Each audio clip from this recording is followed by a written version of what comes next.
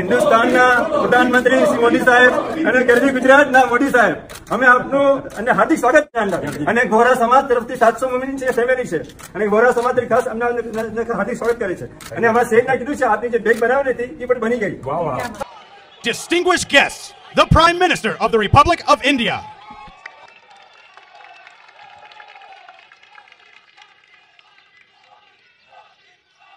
राष्ट्रपति Biden, first lady doctor Jill Biden, distinguished guest, उमंग और उत्साह से भरे हुए इंडियन अमेरिकन मेरे प्यारे साथियों, आप सबको नमस्कार। सबसे पहले तो मैं राष्ट्रपति बाइडेन के मित्रतापूर्ण स्वागत और दीर्घ दृष्टिपूर्ण संबोधन के लिए उनका हृदय से बहुत बहुत आभार व्यक्त करता हूं। Thank you president Biden for your friendship. President Biden, First Lady Dr. Jill Biden, distinguished guests, friends from the Indian American community filled with energy and excitement, a very good morning to all of you. First of all, I would like to express my gratitude to President Biden for his warm welcome and his far-sighted speech. Thank you, President Biden, for your friendship. Friends, आज white house में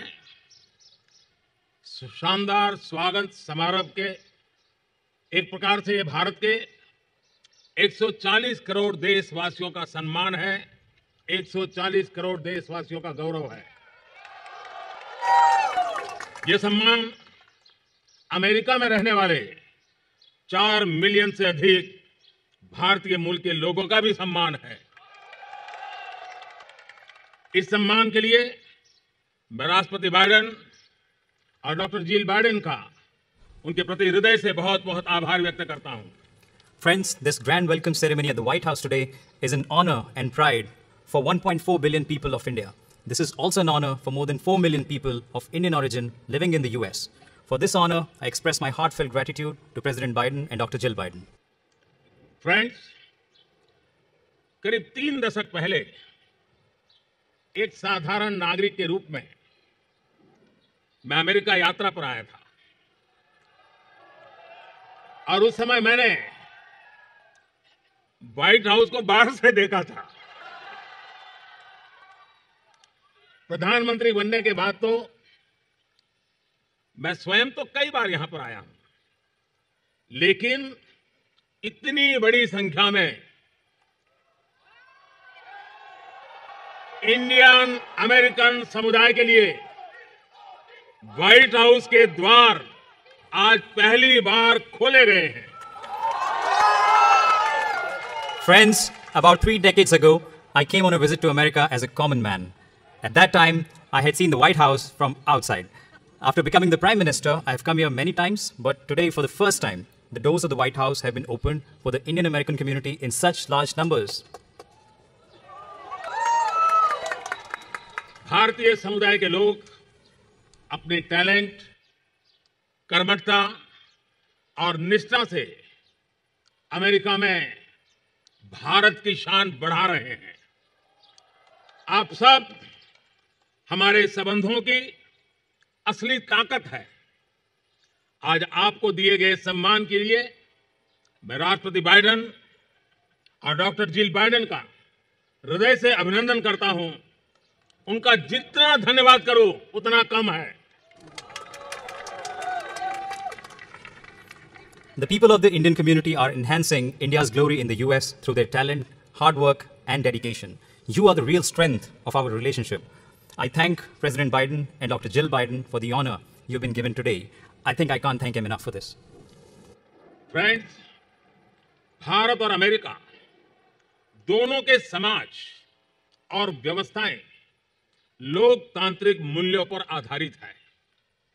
दोनों देशों के संविधान, उसके पहले 3 शब्द, और जैसा राष्ट्रपति बाइडेन ने अभी जिसका उल्लेख किया, वी द पीपल, हम दोनों देश अपनी विविधता पर गर्व करते हैं।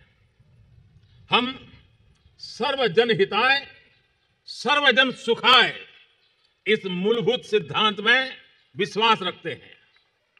The societies and institutions of both India and the US are based on democratic values. The constitutions of both countries begin with the following three words: we, the people, as President Biden just mentioned. Both of our countries take pride in their diversity. Both of us believe in the fundamental principle of in the interest of all, for the welfare of all. Post Covid काल में world order एक नया रूप ले रहा है। इस कालखंड में भारत और अमेरिका की मित्रता पूरे विश्व के सामर्थ्य को बढ़ाने में पूरक होगी। ग्लोबल गुड के लिए वैश्विक शांति, स्थिरता और समृद्धि के लिए दोनों देश साथ मिलकर काम करने के लिए प्रतिबद्ध है। हमारी मजबूत स्ट्रेटेजिक पार्टनरशिप डेमोक्रेसी की ताकत का स्पष्ट प्रमाण है। In the post-COVID era, the world order is taking a new shape.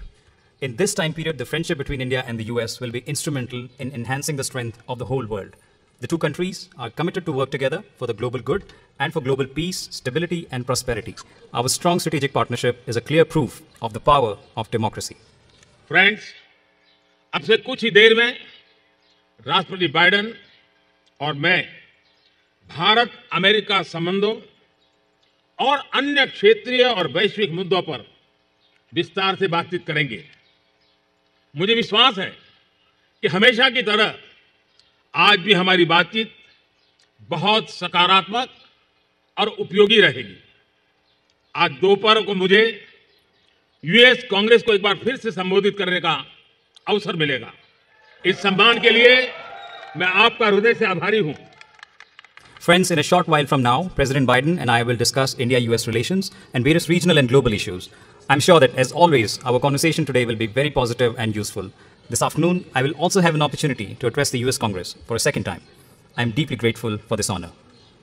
मैं यही कामना करता हूं और 140 करोड़ भारतवासी भी यही कामना करते हैं कि भारत का तिरंगा और अमेरिका का स्टार एंड स्ट्राइप हमेशा नई ऊंचाइयां छूते रहे। राष्ट्रपति बाइडेन, डॉक्टर जिल बाइडेन, एक बार फिर आपके स्नेह भरे निमंत्रण के लिए, आपके गर्मजोशी भरे स्वागत और आतिथ्य सत्कार के लिए मैं आपका और 140 करोड़ हिंदुस्तान वासियों की तरफ से आभार प्रकट करता हूं। जय हिंद। God bless America. बहुत बहुत धन्यवाद। I